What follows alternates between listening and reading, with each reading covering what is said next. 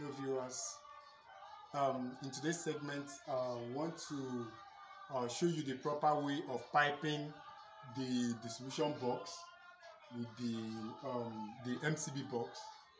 So as you can see, we've already done the piping. We have not covered it with cement, so that you will be able to understand the way the piping was done. Now this is pipe coming from the mains, from the pole outside, from the electric pole. Then it will drop in this small box. The essence is, should in case you want your changeover box to be inside the house, then you can install it here. While from this point, it will extend to the MCB box.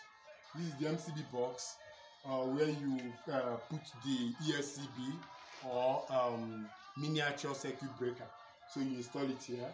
Then from here, the cable runs through this pipe and then supply to the main distribution box.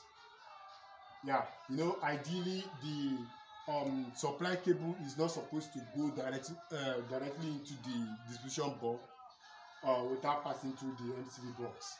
So you run your piping, do your connection from here to this MCB box, then it supplies to the main distribution board.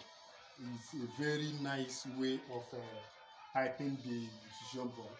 So this video is mainly for those that are learning electrical installations, the new people into the system.